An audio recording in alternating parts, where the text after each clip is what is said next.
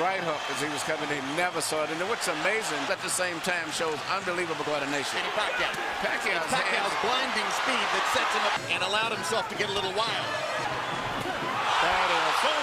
Look at this. Take a look at this. This is a perfect time. Like this since he was at 130 pounds. Very hard. He was knocked out as soon as the punch Double landed. jeopardy. He was unconscious from the moment he caught that shot. Manny, that one's right on the chin. How actually gobble up. Bam! Again, it's